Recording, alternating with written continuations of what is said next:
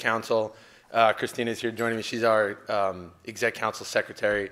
I just wanted to welcome you all. And as I was just discussing with our esteemed speakers this evening, I guess finally explain what this is about, because they remain confused.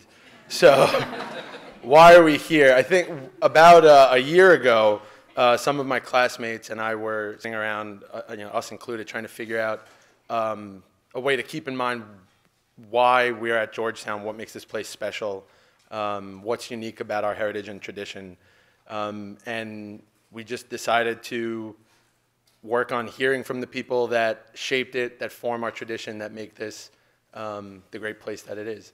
And we're very grateful to have so many people that have helped us. Dean Mitchell's office, Ms. Mikey Cassidy, Dean Jones, Tess, so many people. I'm sorry I don't mention you all, but thank you so much for all your help. And Allie Whalen, who has been the heart and soul of putting this all together and making all of these happen. So thank you very much for all your hard work. And thank you all for being here, and welcome to the show. So not that long ago, the students who went to VHC on rotation for medicine were treated to something really special called the Rack and Knoll Show, which was a combination of hazing and teaching in the morning report with Dr. Rakowski and Dr. Knowlan. And then it morphed into the Knowlan-Holman show. And so tonight we thought we'd give you a little sample of that. So without further introduction, Dr. Knowlan and Dr. Holman.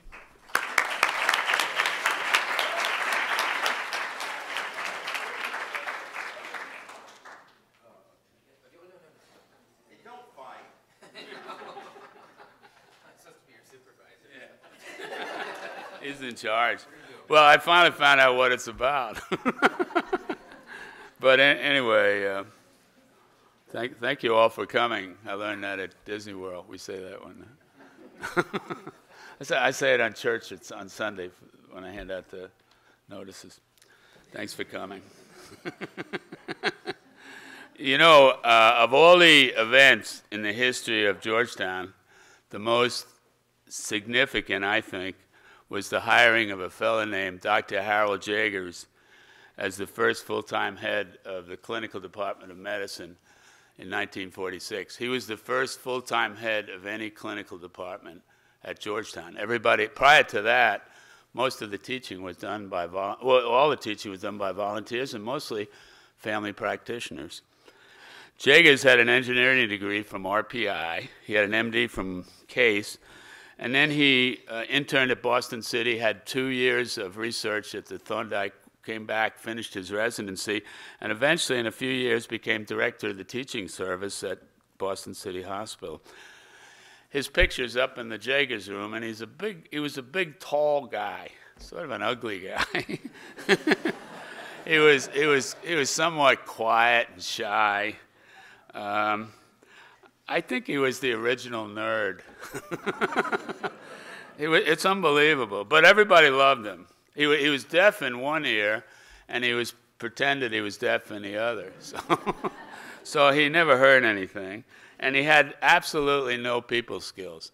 He would never have gotten into medical school, much less gotten the job he had here, and made the changes he made. And the students called him the Moose. He looked like a moose, if you go and get the pictures. He never understood that, and every year the students would borrow a moose head from the Smithsonian and have a skit, and he'd be in it, and he'd say, "What is that all about?" He never got it.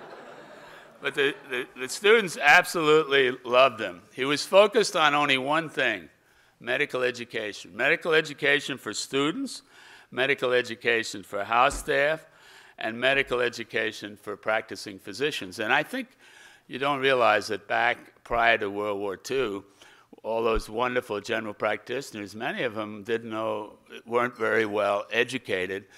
They had very little training beyond medical school, and he was interested in that. He was interested in spreading out. I'll tell you about that in a second. But that was it. That was his only interest. That's all he cared about. Everything else confused him. He was the original absent-minded professor. When he arrived here, he sat in his office, and he didn't do anything, everybody thought, and they were critical of it. But it's a lesson. If you take a new job, don't try to do too much, change too much. That was a good lesson I learned from him. Just sit there and look out the window.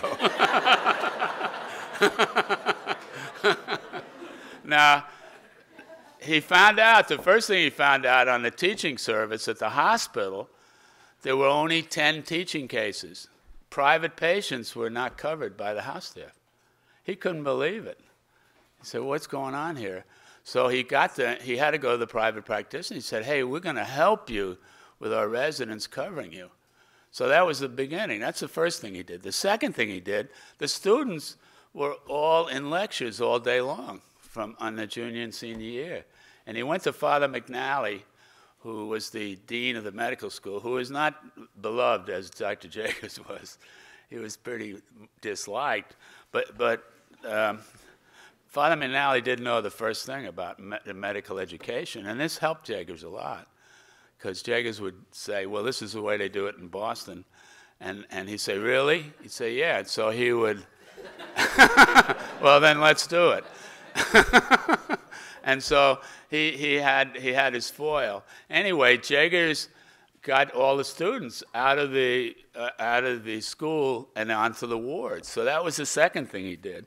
And then the next thing that happened was that he noted they didn't get very good internships. They weren't getting they could hardly get an internship in a small Catholic hospital. Even if they were practicing Catholics, they couldn't get the internship. They were having trouble. So he decided on a plan. He took each rotation. He would take several of the students and send them to Boston City for their rotation. And they would go up there. And two things happened. One was the students got up there and said, hey, you can learn stuff in school. Let's get it going around here. So they came back all fired up to get good training programs. And the second thing is the guys in Boston said, hey, these guys aren't so dumb as we thought. We thought all these Georgetown guys didn't know anything, and they're poorly trained. They're good kids. Let's take them.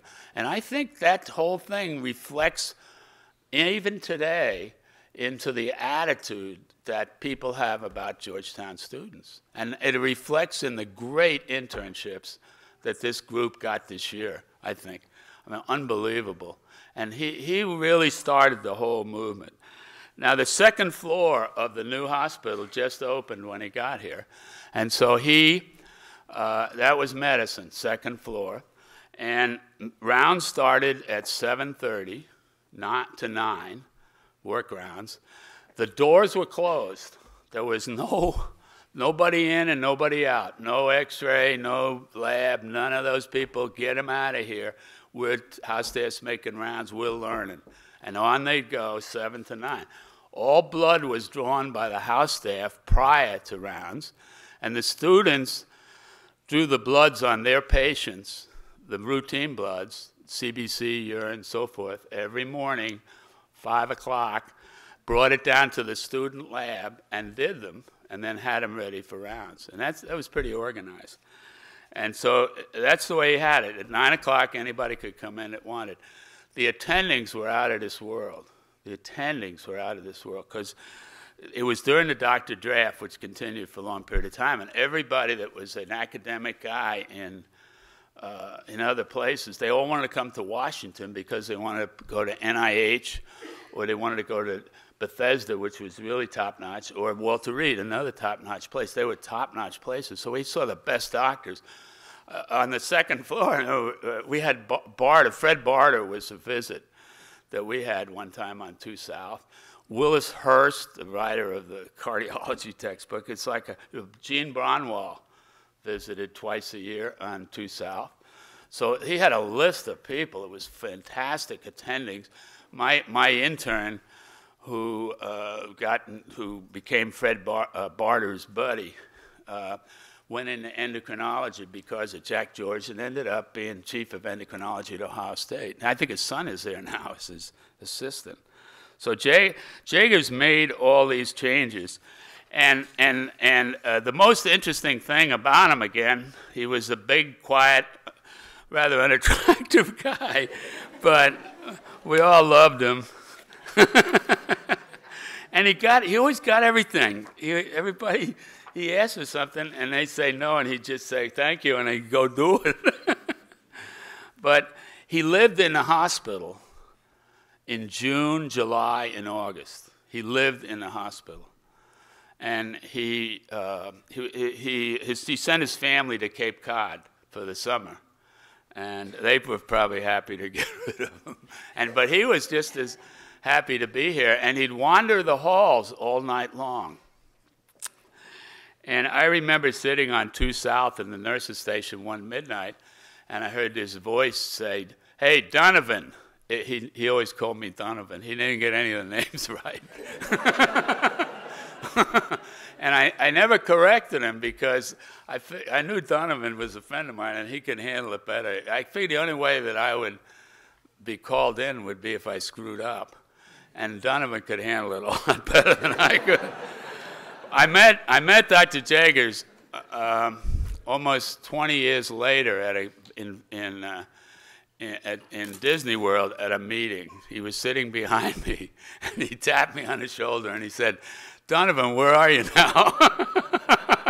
So I had to give him one of his answers. I said, "I'm sitting right here, Dr. Jaggers."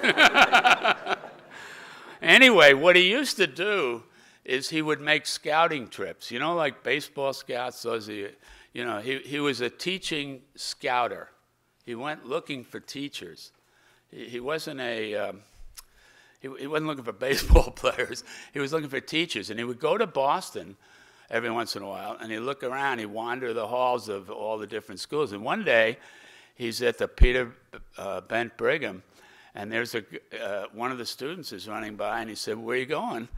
And he said, "We're going to make rounds with the chief resident." And he says, "Do you mind if I come along?" The guy said, "No."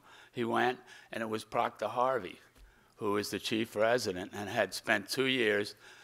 But during the war, the doctors came back, and they had promised them all their internships and residencies. And so some people had to wait 2 years or 3 years to get the residency. So they took a fellowship. That's how Proctor Harvey ended up in cardiology. He didn't really, like today, I don't know whether to be a cardiologist or a whatever. Proctor Harvey said, they said, "Hey," he said, "Well, what can I do for 2 years? Why don't you go spend 2 years with Sam Levine as a cardiology thing?" He said, "Okay." So that's how he became a cardiologist. So it isn't too hard, gang. Just make the decision. Pick one. But anyway, he got 2 rounds with Proctor Harvey, and he asked Proctor Harvey to go to his office and talk to him, which he did. And he says, "Dr. Harvey, how would you like to be chief of cardiology at Georgetown?" Dr. Harvey said, "What?" He says, "Yeah, how would you like to be chief of cardiology? I liked your style and teaching and so forth." So he offered him the job, and Harvey came. It was amazing. And he picked people who like to teach.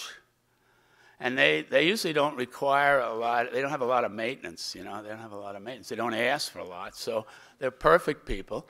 And so and he did the same thing in endocrinology. He'd go up about every 2 or 3 years and make a different. He'd bring in a chief of endocrine. Then he'd bring in a chief of hematology, GI. He'd bring them in each year. And Georgetown finally was building this incredible reputation. He had a filing system that he taught the second-year students at a meeting like this. He would have them all meet. And he brought 3 journals, and he had a scissors and a screwdriver and a stapler. And he taught you how to tear up your journals. And he would go like this, you know, and tear up the journals. And then he had a filing system with folders. And he put them in. So you have lupus, 20. And he taught them all, handed out the system. And all the people from that era all have files. He used to go to the library every day. And he would look at the new articles that came in, the new journals that came in. There weren't as many journals as there are now. And he put a little red mark next to it. He looked through every article. He put a red mark, and he'd get out a penny postcard, and he'd write for a reprint. And finally, after about 2 years of doing it, he hired a couple of students to do it. And he had about 20 rooms full of file cabinets by the time he left here. And I ended up with about 20 file cabinets in a couple of rooms myself. I mean, because I followed it. It did whatever he said. But it was unbelievable, his thing. Now, he also had what was known as Jaggers poop sheets. he would go to his file cabinet. And he would get the top articles, and then he would condense them and put in bits of information that were very important, and he would add that to the file, and hand them out when a conference. We're having a grand rounds on ulcerative colitis. He'd go to his ulcerative colitis file, get it out, put all the good articles on it, on the thing, and a couple of pointers that he wanted. So, and then he had the Jaeger form, which is well known for all the people that were here in the 50s and 60s. It was about 40 pages on every ward for each patient. That's what the student history and physical was 40 pages. And you'd have the symptom and all the stuff and the physical diagnosis. You had a checklist so you wouldn't forget it. So you had to do everything. It was very compulsive. He had an idea of networking education. This is unbelievable. So he set up affiliations with neighboring hospitals. And he had Arlington, that's how Arlington started. He went to Providence and Prince George here, but they folded. He had 2 hospitals in Buffalo, New York, a hospital in Rochester, New York, and one in Worcester. And he sent the faculty 1 week or 2 weeks out of the year through these places, and they would give lectures and rounds and so forth and do teaching. And that was his idea, that the medical school would supply the teachers for this network of education. The doctors in those days, when I went to Arlington in 1955 as an intern, it was an old, dilapidated building, hardly, and one of the first orders I got was have intern, this hypertensive patient come in, and the guy wrote the orders. The GP said, hey, have the intern take off a pint of blood off of this fellow. So they were bloodletting still. So I said, well, I don't know, I ought to be doing this. But it does lower the blood pressure. And then he had, if one pint doesn't do it, do the second. And so I went to the head of the lab, a guy named Bill Knowlan, who's an incredibly good guy, a terror for everybody out there. But he said, what the hell, you should be able to do it. You're a doctor, do it. You know, he gives you that to try to intimidate you. But I said, I feel very uncomfortable doing it. So I said, we'll take care of it. So the lab did it, and they took 2 units off the guy, and his blood pressure came down to normal. And I saw the doctor before I left there, which was 3 or 4 weeks, and he told me, he said, the guy's blood pressure is still normal. You know, what happened? That's true. If you take a pint of blood off anybody, their blood pressure comes down. It generally stays down for a couple of months, you know. And that used to be the form of treatment before antihypertensive drugs were just coming in.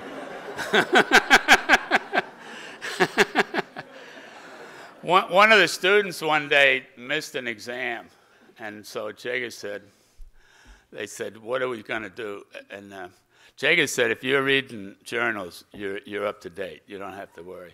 So we used to have nicknames for all the journals. The Annals was the gray journal. The American Journal of Medicine was the green journal. So he would ask. His question always was the same. He said, have him come to me, and I'll quiz him. I'll give him an oral quiz. And he only had one question. He said, what color is the American Journal of Medicine? Everybody knew the answer. It's green. Okay, he's fine. He's reading the journals. Get him out of here. He passes. But the best one was when he went in and he said to the kid, he says, what color is the green journal? And the kid thought it was a trick question. So he got nervous about it. But he finally said green. Jaeger said, let him go. He's okay. He had one other thing. He loved to have teaching cases. He had an agreement with the nuns that the nuns ran a hospital, by the way, in those days. And he had an agreement with the nuns that if he had a very interesting case, you could bring him in and there'd be no charge. So I'll tell you a couple of stories. One is this guy came to emergency room with flu-like symptoms. He had leprosy. So Jaggers was so excited, it was unbelievable. He wanted to get him in the hospital quick. And the nun said, no way, you're not putting this guy. You're not putting this guy in our hospital. And so they had a big confrontation, and Jacobs lost. So they couldn't get him in, but he wouldn't let the guy leave the emergency room until everybody had seen the lesions of the leper. One day, he came running around the ward. Bob and I was kidding about this.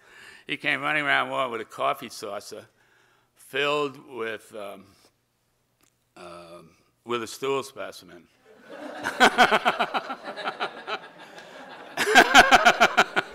It was silver. It was silver colored, silver stool. I know most of you don't know about this, but we're always looking for the next case, aren't we? Anyway, what it is, it's a sign of obstruction of the biliary tree, so that you get acolic stool, and then the cancer of the ampulla levata bleeds into acolic stool, and it gives you silver.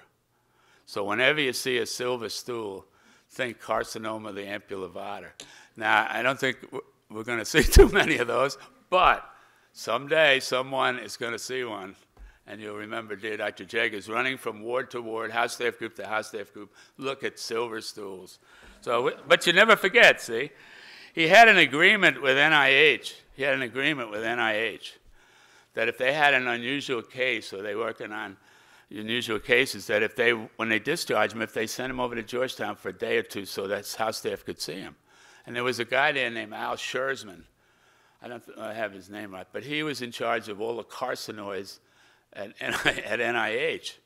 And so one day, this guy gets discharged from NIH. They send him to Georgetown emergency room. He's got carcinoid. So in he comes. Jager says, admit him. We admit him. And so the rest of the next 2 days, everybody in the house staff goes by, and we're trying to get the guy to eat. And then about 15 minutes later, he flushes. He has a nice flush. And so anybody, it didn't have to be your patient or anything. Anybody came by, got the guy to eat. You got a nice tryptophan flush. And everybody saw this wonderful flush. And then after about 2 days, everybody had seen it. They sent him home. There was a place on 35th Street. Is that where the church is down there? 35th? Right next to Tombs? 36. They're called tea hands. I don't know if you ever heard of it, but tea hands, only the old timers would know. It was a New York-like delicatessen place. Huh? Yeah, probably. It's right in that area. And the house staff used to hang out there. House staff and the students would hang out there. And Jagers went in there once, and he saw that Mr. Tehan had clubbing of his fingers. So he was so excited. He had written an article for a book called Signs and Symptoms on clubbing of the fingers. So he offered the guy to come in the hospital and do all the workup for all the causes of clubbing. And I'm thinking, holy cow, what? It isn't that the workup is so intensive, but that the poor guy has to go through the whole workup, And so anyway, finally, after about a year, the guy came in, he got worked up, and he was on 2 East, while he's just about getting his last barium swallow or whatever, we were ruling out inflammatory bowel disease and everything. And by the time we got through, everybody noticed the family was all there. They were worried. They didn't know what he had. He said, where's our dead guy, He said, no, he's fine. And we all looked, and the whole family was clubbed.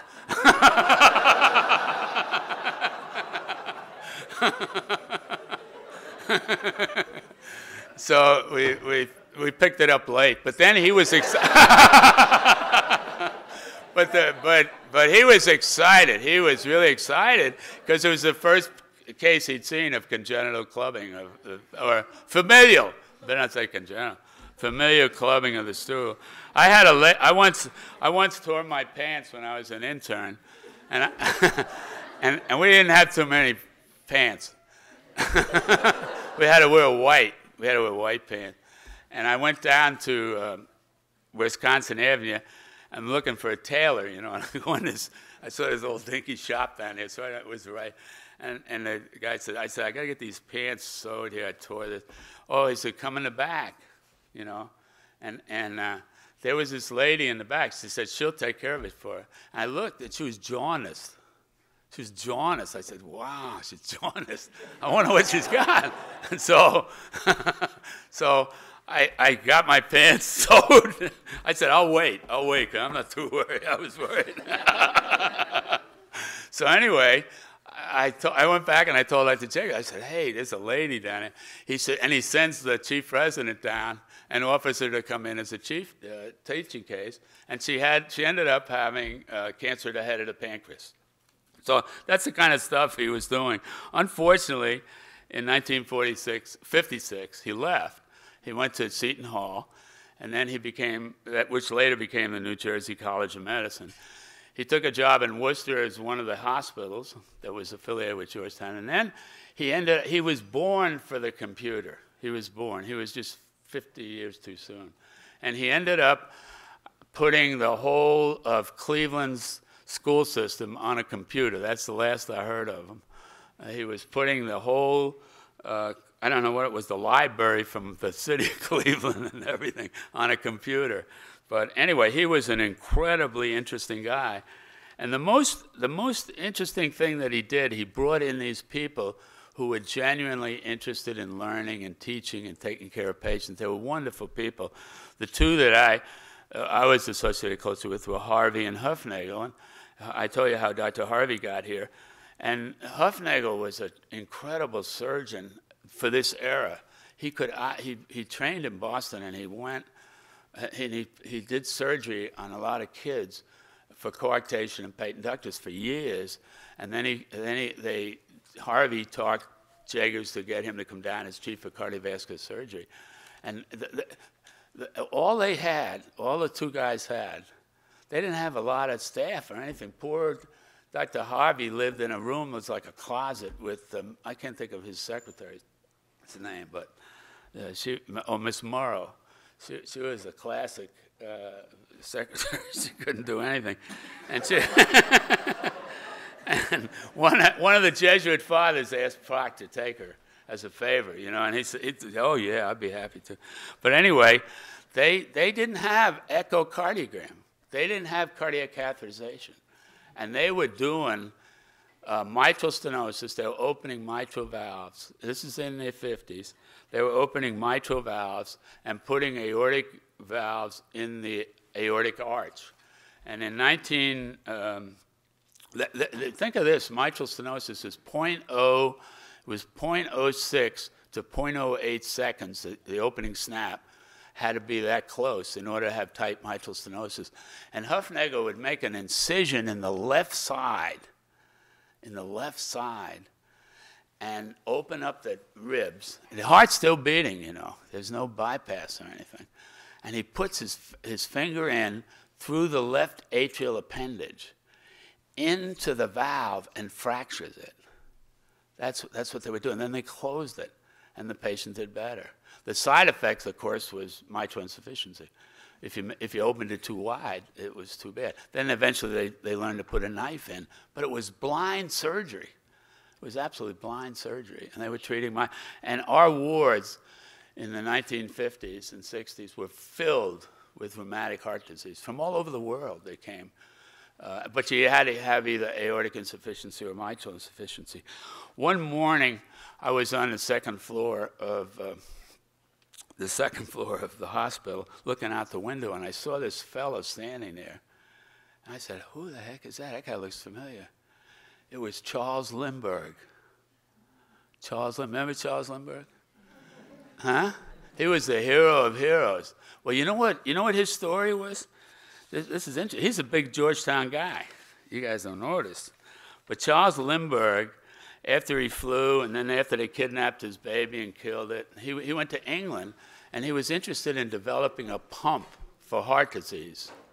He was interested in developing a pump for heart disease, and his sister-in-law, his wife's sister, had mitral stenosis, and what he thought was, you could just take the heart out like you take out an engine in like in an airplane. And he said, just take the heart out, put it here. You need a new valve, go get one and put it in there, and then put it back in. That was his fundamental thinking of it when he heard about it, and then he realized the complexity of it. And he worked with this guy, I can't think of his name now. I wish I could think of it, but in New York at the what the heck was the name of it? At the Rockefeller Institute. What was the guy's name? You remember? You know him. I mean, the French guy. Yeah, huh? Yeah, Alexis Carrel. He won the Nobel Prize, and they were working on a pump for a cardiovascular pump, and Alexis Carrel died during the war, and Mrs. Carrel, C-A-R-R-E-L, she gave all of his writings. Alexis Carrel was a French hero, and she gave all of his writings to Georgetown University, and because of Hufnagel, and then Hufnagel got interested and came down, and he used to hang out in the dog lab here for 4 or 5 years. He used to come on, I think, Wednesday afternoon, and he and Dr. Harvey and Hufnagel would be working and Harvey didn't work in the dog lab, but Hufnagel, he would work in the dog lab. Hufnagel worked from like 7 in the morning to 11 at night. I mean, he was a bear for work. And but anyway, well, what do you want to say?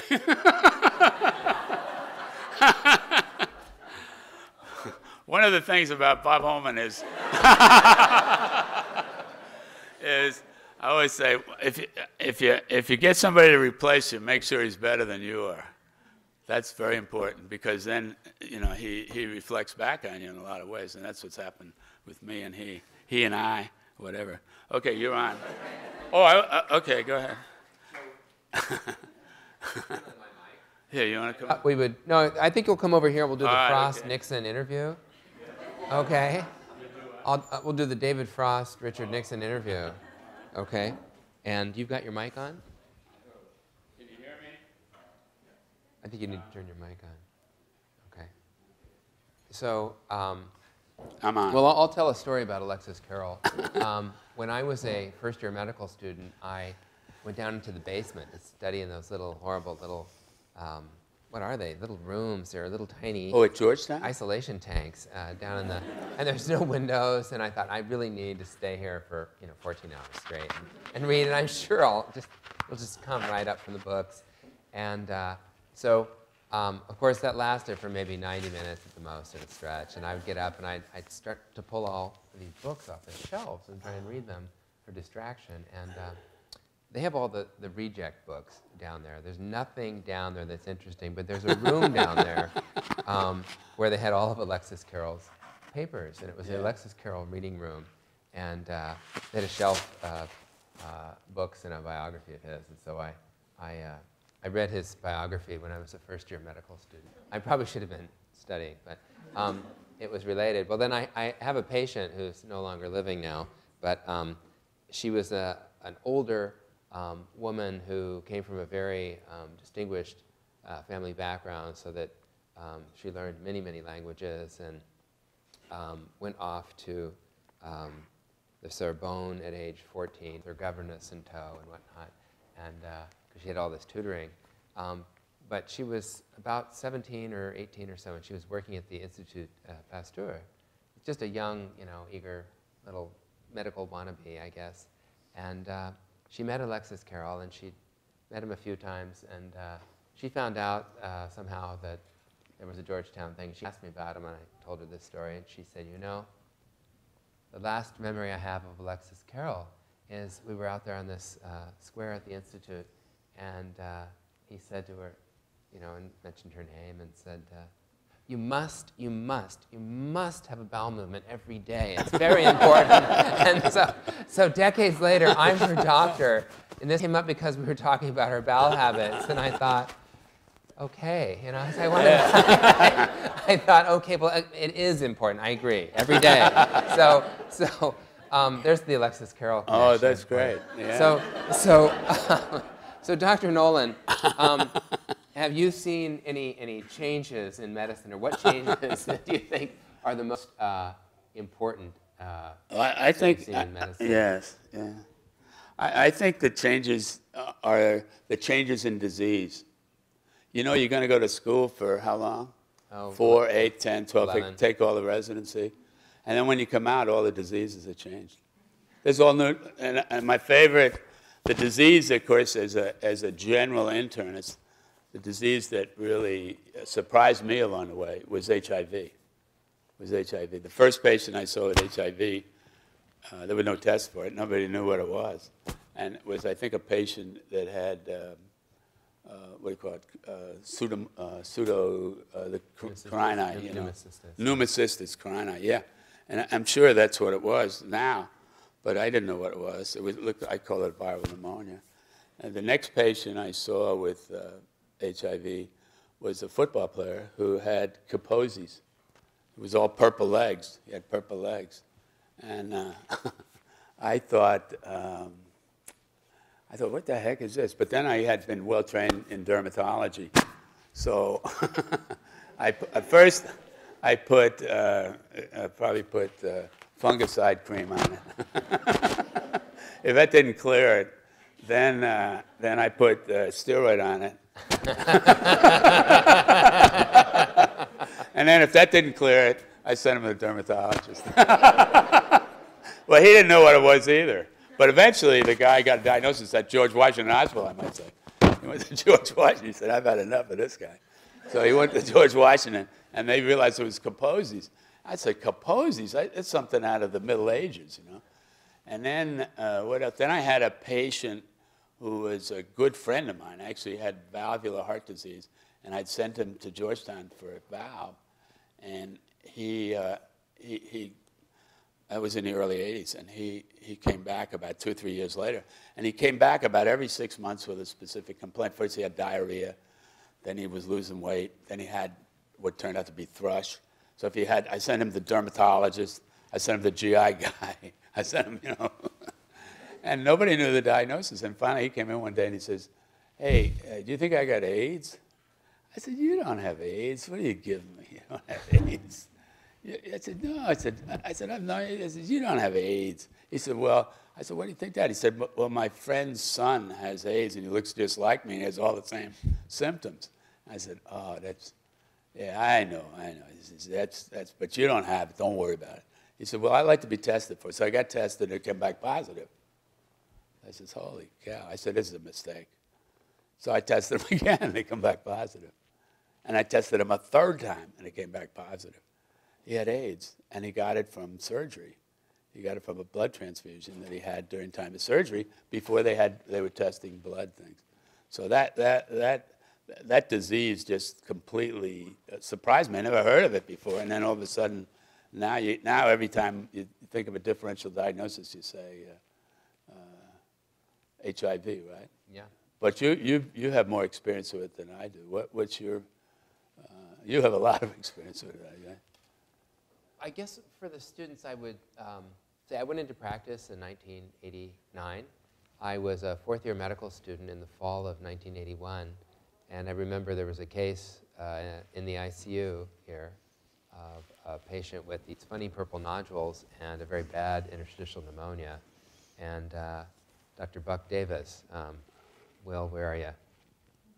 Oh, there you are. Okay, your dad cut out the MMWR. It was a weekly morbidity mortality weekly report. As medical students, we all subscribed to it, and it was a really weird publication from the CDC that described, you know, measles outbreak in Ohio or something, and it would be Campylobacter, Arizona, and it was all these new outbreaks. It was all ID, you know, lead poisoning sometimes it would be, but they described in June of 1981 a couple of cases in Los Angeles and New York.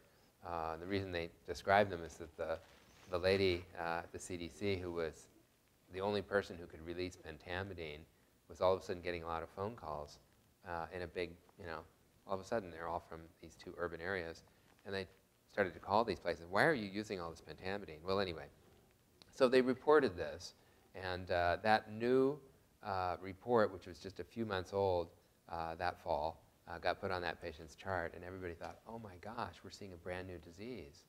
And you know, you sort of feel cheated when it's your fourth year medical student. You think, wait a minute, we did all that studying, and we got a new thing that nobody knows what it's caused by, and what is this?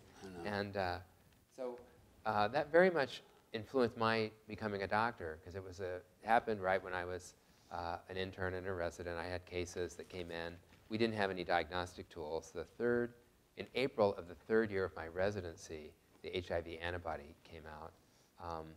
At the beginning of my third year resident, I did 2 months in Thailand at a refugee camp with the Georgetown program, and I was away. I didn't have any contact with the outside world. Once a week, you could take a 2-hour bus to a city and get a Time magazine. And I came back, and they had discovered this thing called HIV. And I thought, what do you mean? They've got a name for it. They discovered the virus. Since I've been gone, I said, she'd never go away that long.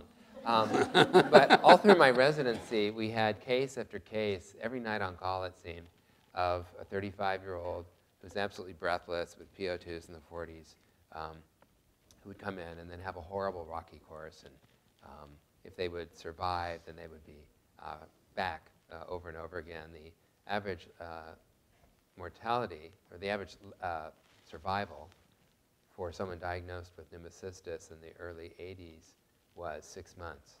So they didn't die of pneumocystis, but then they would die of CNS toxo, et cetera, et cetera, et cetera. We didn't know. We would learn these things as the patients would get sick in front of you. They'd say, oh, this is the first case of CNS toxo that we're seeing in this population. Again, you couldn't identify the patients because we didn't have an antibody test. You'd say, this person probably has this problem, this acquired immune deficiency syndrome, because they've had thrush, and they've lost weight, and they've had diarrhea, and maybe they've had protracted shigellosis or something. So we were confronted with something that was brand new. And I remember I went and did my infectious disease training at the NIH, and then sort of ill-prepared for private practice, left the ivory tower, went into private practice. And I remember my second year in practice, I had a patient who had HIV and Kaposi's and several other problems. And I had him on about 9 medications, which was then considered a very, very long list. Now it's, you basically can't get your Medicare card until you're on 12 or 15 medications. But it was an enormous amount of medications. And I looked at a list of 9 medications, and only one of them was in my pharmacology course. And because they were all new, fluconazole, acyclovir, zidovudine, dianosine, they were all new medications.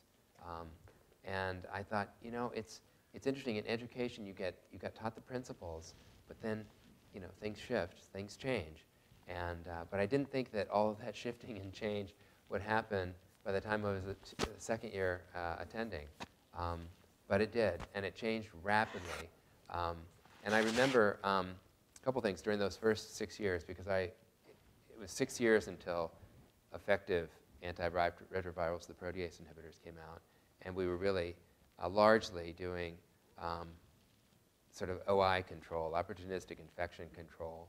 These patients were very ill. We'd see them every 2 weeks in the office because there was some other problem that had cropped up. And we didn't have diagnostics for the most part. They just presented with late disease. And what was interesting is, sort of as the beginning of the effective antiretroviral therapy, we were really happy because all we were treating was then side effects of these horrible drugs, and not opportunistic infections themselves.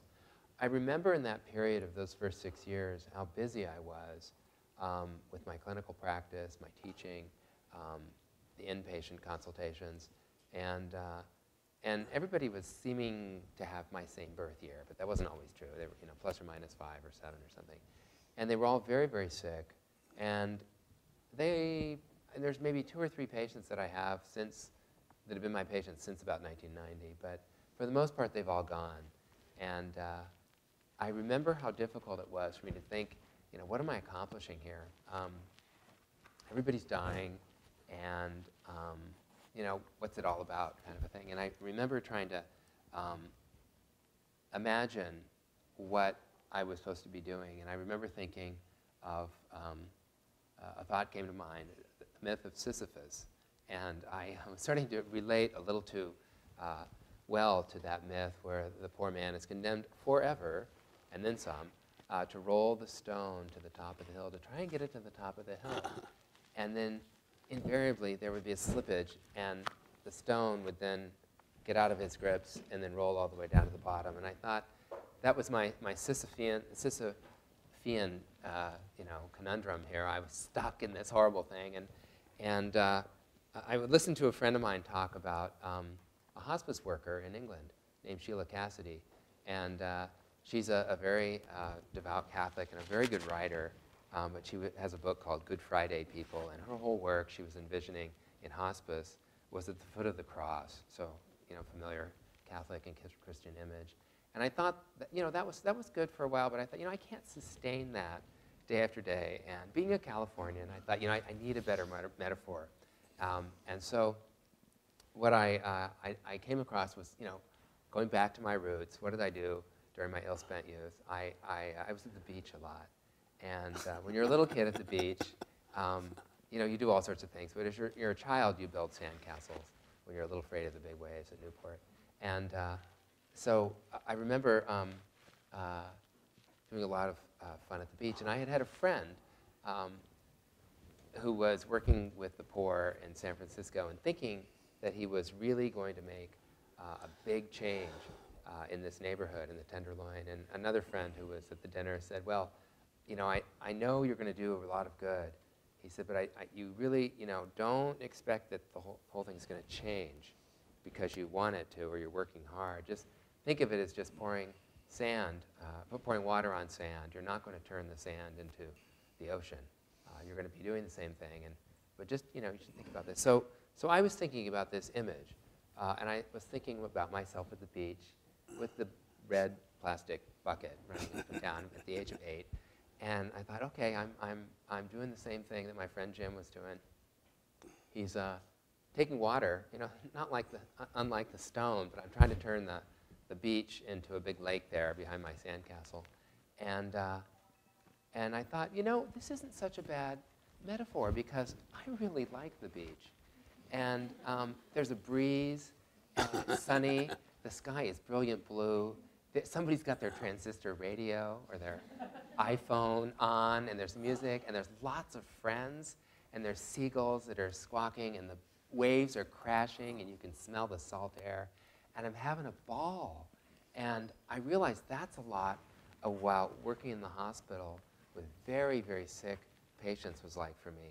There's the students, there's the house staff, the nurses, my colleagues. We're all having a great time. We're doing incredible work, and it may not work that, our goal to really give health to this person, whether this person is dying or whether they've just got an intractable illness, we're really trying to help them, and we're doing our professional best. But sometimes you do it because that's what you do. You're at the beach. You're a Californian. You play at the seashore. And yeah, you try and put the lake behind the sandcastle, but the fact that you don't ever get the lake to work behind the sandcastle or the moat, it isn't the point. The point is you really, really love what you do, and you're having fun. You have tremendous collegiality with your buddies, and yeah, there's this incredibly high-mindedness you don't really usually find at the beach about your task of serving others who are greatly in need. And so during those years, I needed a metaphor shift. And I sometimes bounce between metaphors, but I like that metaphor a lot better, certainly than the Sisyphean stone. Good. So That's very good. So that's my experience. But I think what's interesting is that things have changed. Things have changed again and again and again, and there'll be. You guys are gonna. You think, oh, there's so much change around the corner, but I mean, we didn't think that we could manage this horrible epidemic 25 years ago or 30 years ago, and you know, it's interesting. I just not to talk too long because I'm interviewing you, but No. Shaker showed me his iPhone today, and he has some pictures from Cameroon, and he said, "What's this? What's this?" He was trying to stump me. Did I get it? Shaker, where are you? Okay, and Shaker, how'd I do? Okay, thanks. Okay, we'll keep talking. Okay, so he pointed to this really misshapen, deformed leg. And I thought, you know, it's got to be elephantiasis. It's horrible venous stasis. There's got this unrecognizable skin, and then I guess what's beyond that is skin, I guess. And I said, oh, well, it's got to be capices. And he said, yeah, it is. And it was just completely infiltrating the whole lymphatic system and the whole skin, and it was about, 2 feet by, a foot. And I saw a patient about 9 years ago, and I actually saw him in the basement of my church. He wasn't a patient of mine, actually, getting a glass of water, and he was limping. And I said, oh, how's your leg? He said, oh, it's really horrible. And he said, are you a doctor? I said, yeah. And he said, well, let me show you my leg. And he pulled it up, and he had this incredible, just like your picture, incredible, I mean, you couldn't see normal skin. It was all black, raised, indurated, thickened, not even purple. It was just sort of black. And I said, well, I don't know the story. And I'm like, well, I don't have my white coat on. And I'm looking around. I'm like, are you taking any medications? No, why would I be taking medications? I said, okay. And I didn't realize at the time that he was in a great state of denial. But I finally told him, I said, I think you might have HIV. Well, I don't have HIV, really quickly. And I said, okay, well, anyway. I sent him to the Whitman Walker Clinic, and he saw 4 physicians there, and all 4 physicians have a lot of experience seeing HIV, and all 4 of them said, this is not capices. They said, we'll have to do some skin biopsy, must be something else. And I thought that was so interesting because that was a disease that we saw in the early 90s, but flash forward to 2003 or 4, even at the Whitman Walker Clinic, they didn't have enough familiarity. So the diseases change, and I think you just have to, recognize and adapt to it. Yeah. Back to you. What do you want to know? Huh? Should we open the floor? Okay. Open up.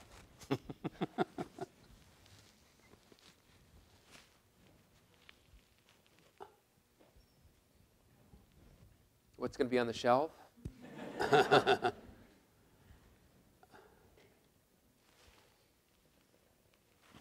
come on. I think one thing that's very definitely going to happen is there's going to be a lot of changes in medicine. And the second thing is you're not going to be able to figure out what they are. So don't worry about them. You'll go with them. You'll flow with them. Most of the people that practice medicine, in 1965, I was sitting in the Arlington cafeteria with a urologist that was just retiring, and it was the day Medicare was going into effect. And it was one of the days. That was October of '65. Because I was actually, in October '65, Paul Dudley White. Anybody ever heard of Paul Dudley White? Oh, man. Paul Dudley White was Eisenhower's doctor. He was the greatest cardiologist. There's only 4 cardiologists in the United States in 1932. He was one of them. And he was in my office, my dinky little office. Remember that? Mm-hmm. And I'm over Very in my dinky. office. The phone rings, and it's Lyndon Johnson. I said, who? It's Lyndon Johnson. It wasn't him. It was one of his people. He said, we heard Dr. White was there, and we want him at the White House because we're taking a picture tomorrow when I sign the bill for Medicare. And Paul Dudley White says, tell him I'm not here. I says, okay. I said, well, he hasn't gotten here yet. He says, okay. So about 15 minutes later, he calls, and this time it is Paul Dudley White. I mean, it's President Johnson, Lyndon Johnson. He didn't take no.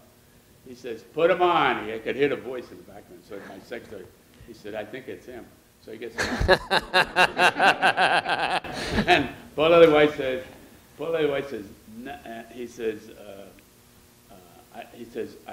I'd love to be there. And he says, I don't know how you tracked me down, but he says, he said, I'd love to be there, but I'm not gonna, I can't make it. I have another commitment here with the good doctors here, and I have hundreds of doctors waiting to see me. It wasn't just me. So anyway, he turned him down.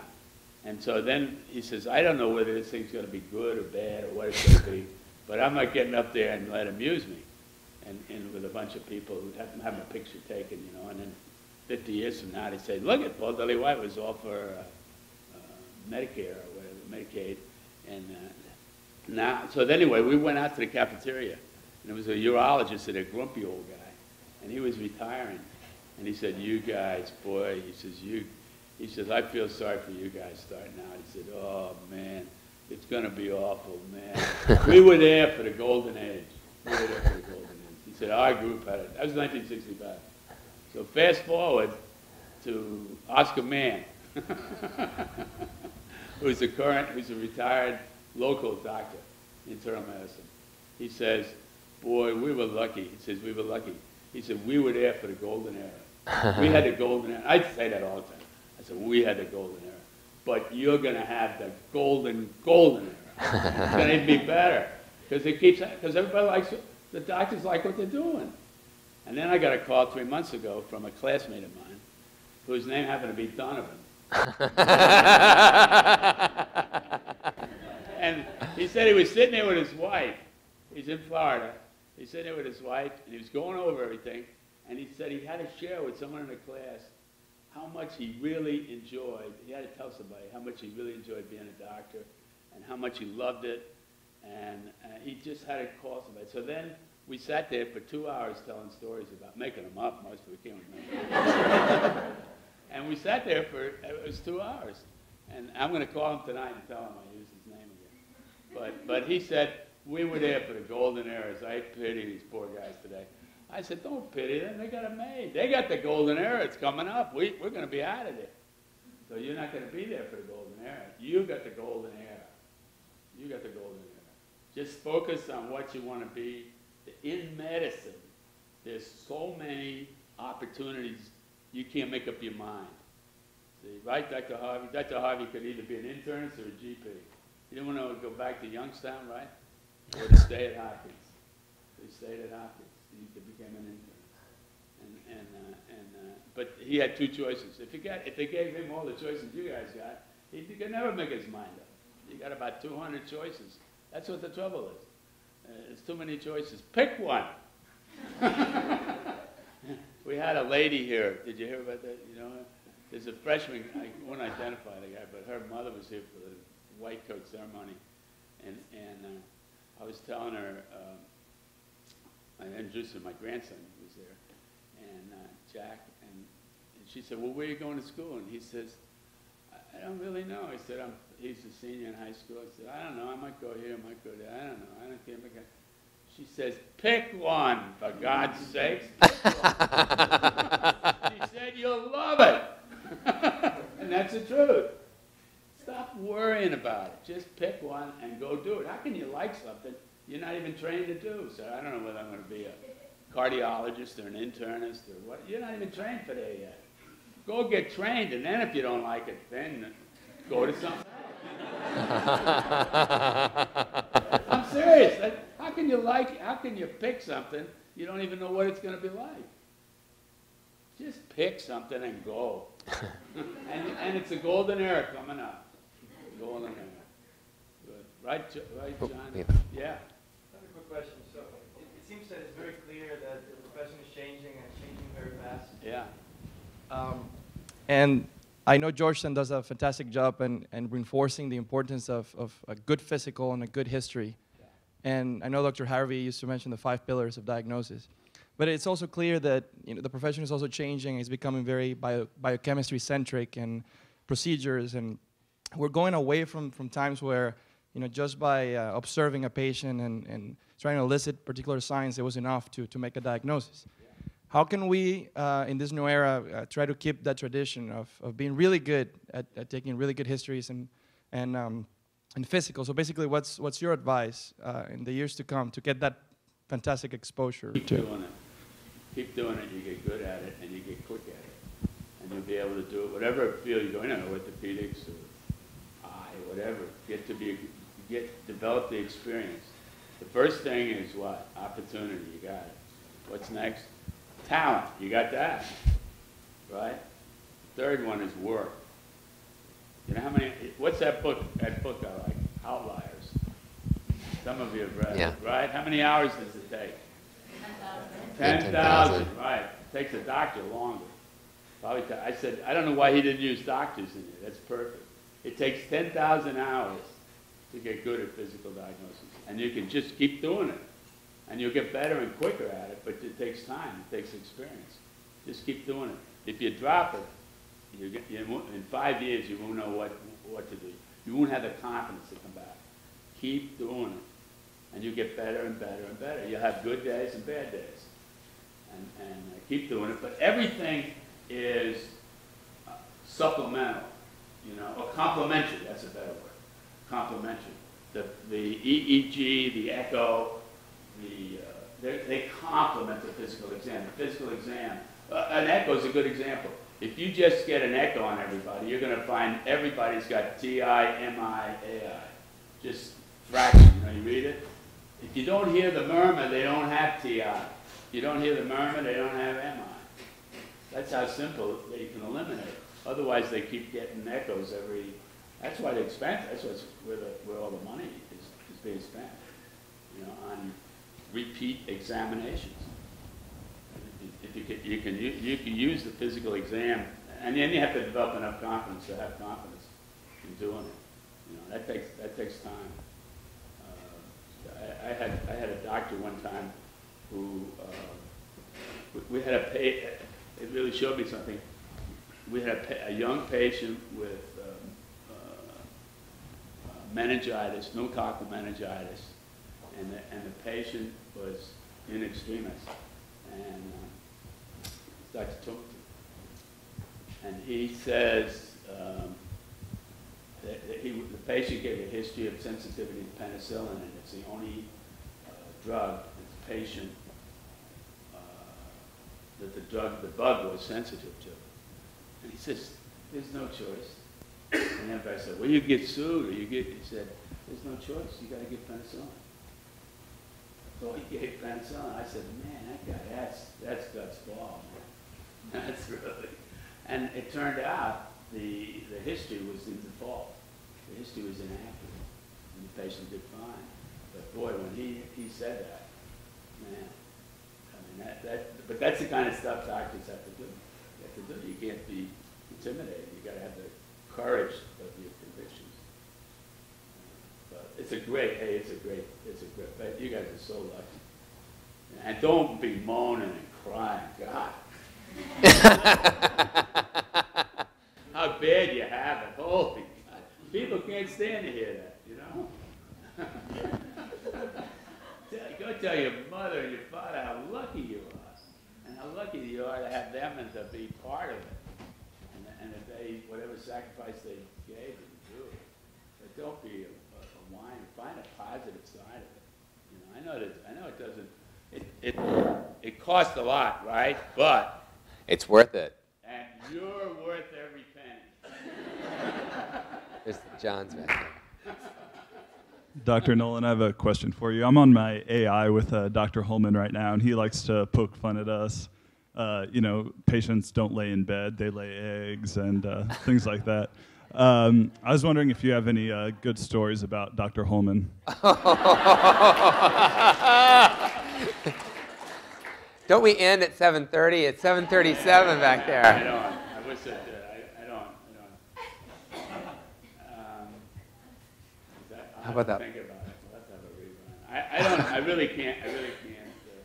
I wish I did. How about that dengue fever case? Oh yeah, Well, I used to refer patients to him, you know, and I had a case of this woman came in with a headache and fever and everything. She gave a history of going to the islands and so forth, and she came 2 or 3 times, and I kept saying, but I didn't start. She's running a fever and everything, and I said, I'm not starting on antibiotics until I know what I got. That's what I was taught. I'm sticking by it, no matter what. I'm not treating anybody just for the heck of it. I'm sticking by it. So anyway, So the husband comes in one time, and he says to me, he says, do you, he said, do you think my wife, he called me, that's it. He called me, he says, hey, do you think my wife has dengue fever? And I'm thinking, who is this guy? What is going on? Where's he getting these things from? I said, well, that's a good thought. And I hung up, you know. I hung up, and I went to the textbook. It was classic. It was classic dengue fever. So I called Bob up. I said, hey, I got this classic case of dengue fever. and he went along with it. Right? I did. I called him, and I said, he answered the phone. He goes, hello? Classic. And then there's silence, and he laughed. But, no, I don't offhand, but I'll have to keep yeah, I don't. It's unfair to make up stuff. He's here. Never miss a meeting. I don't even remember him as a student, frankly. Did you go to school? Who was in your class? Annie O and Dennis Cullen. Oh, Yeah, I rotated with Dennis Yeah, Cullen. Shine. Dennis Cullen, and you and he were laughing. Annie O was the star of the whole section. She was tough. She gave the speech at the She did. the awards. I remember. She was tough. Known as Dr. O'Donnell, I think. Dr. Most of them, yeah. You know, Yeah. she was good. Okay. Any more questions? Yeah. Do you guys remember the point at which you felt you were finally confident as a doctor, where you could just say that?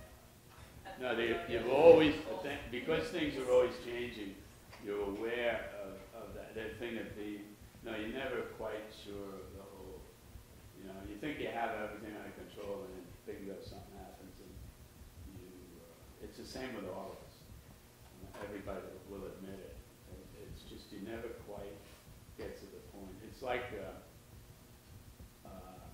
Paul Wood, the great British cardiologist, when somebody said, how long does it take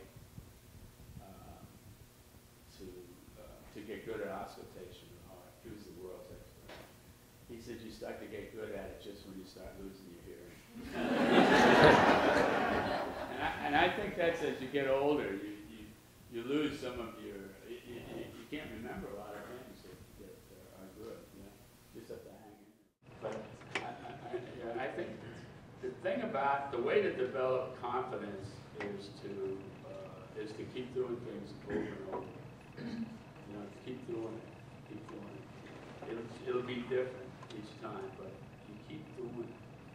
And the thing to do it. For the women, I think it's important for them they got more decisions to make. It's important for them to stick with medicine through the whole family thing. You don't take off a year or two and things like that. Don't do that. I use my experience as a father. I wanted to stay at home.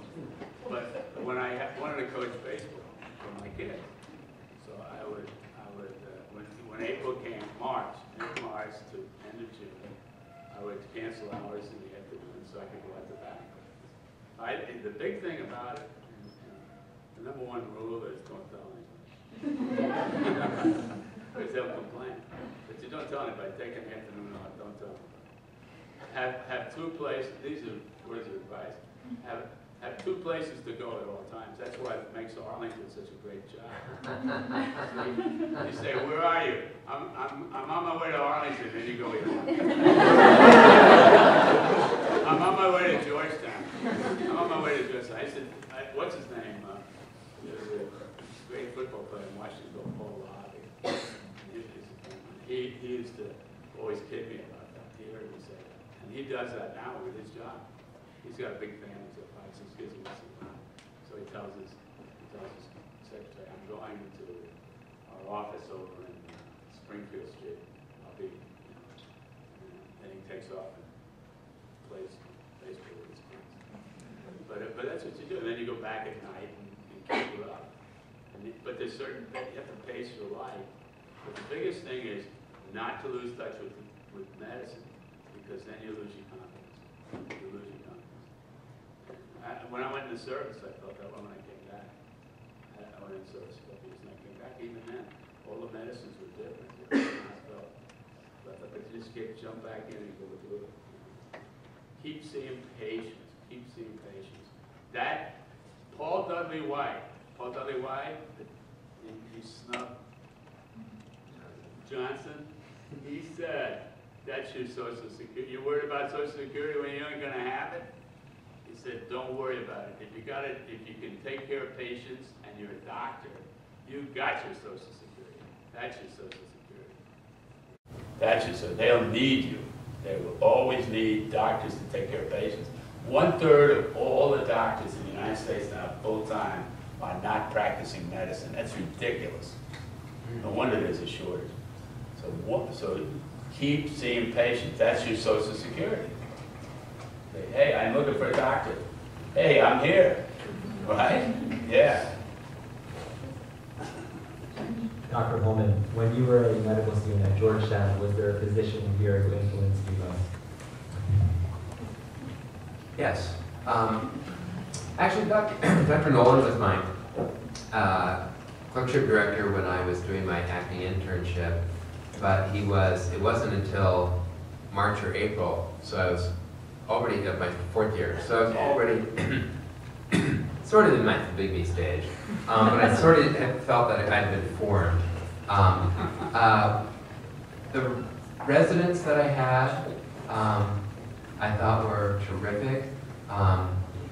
Some of the attendings that I had, there's one in particular, Jim Winchester, who was in the nephrology division here, and Dr. John Harvey. I met Dr. Harvey as a first-year student, and I remember when we were off at a retreat that they used to have to battle student grumpiness, and they put the faculty and the students together to bring out psychologists from La Jolla to help us, relate. And so I got to meet Mrs. Harvey and Dr. Harvey, and we became friends. But I remember Tom Kennedy in my class later that year and into 2nd year. We would go around with Paul Cantor, one of the pulmonary docs, and Tom would say, hey, we're not too far from Dr. Harvey's office. Let's go visit him. And we were so clueless, 2nd years, in our little white coats, and we'd go sit in his waiting room, and he had several patients there that he was seeing, and we just said, well, hi, we just wanted to come by and say hi. And he said, oh, it's so great to see you, and thank you very much. And then he could go back to work, and I don't know why he did this, but it was a lot of fun.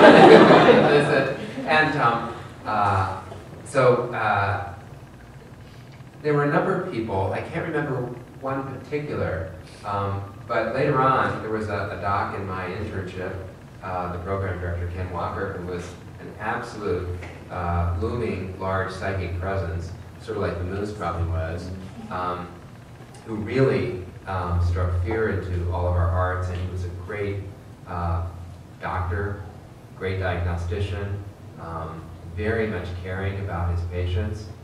We used to have, when you were on night float, you'd have to present the patients at the bedside with the team that was on call that day to accept the patients, with the chief resident and the program director, that was Dr. Walker, every morning at 7 o'clock in a big city hospital with sometimes 8-man rooms, and you'd be all crowded around, and he would contradict, what you said all the time. That can't be true. Mr. Jones, tell me about this. And he was just brilliant.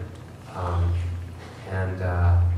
came back as a resident, and Dr. Knowlan was a big influence. Because I remember rotating over at Arlington with Dr. Knowlan and Annie O and a bunch of people. That was a lot of fun. Dr. Rackley was the chairman when I was a resident and when I was chief resident. And he was very influential as well. But when I went into private practice, I was trying to decide what I was going to do, and I ended up in Arlington. And Dr. Knowlan said, well, I need some help. Maybe you can be the residency director. And so I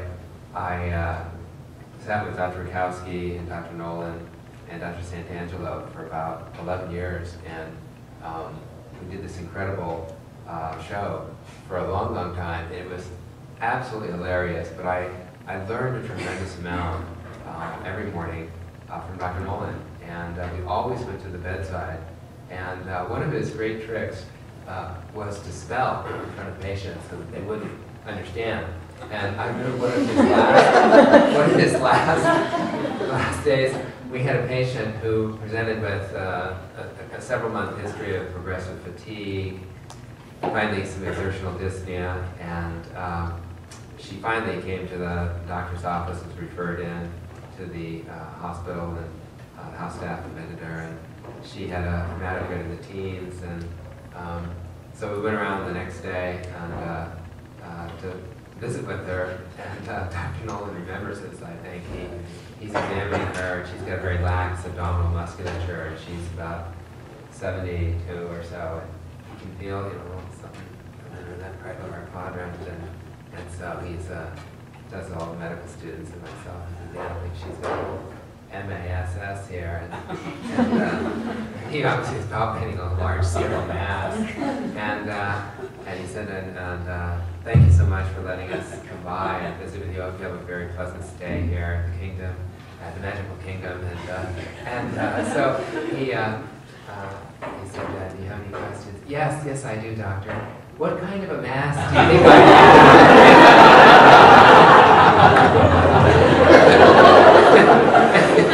He said, I don't know, but I know you got some great students here taking good care of you. Help me out here. So, okay. Brett, you were around in those days. That same conversation. It was 10 years later. I remember going to the bedside with both of you. Both of you were my first year and second year back in the late 80s. And I remember Dr. Knowlan grabbing my hand and feeling here, not there, feeling here. I remember those days very well. With that, I think we'll wrap it up for a little bit over time. Thank you so much for being here.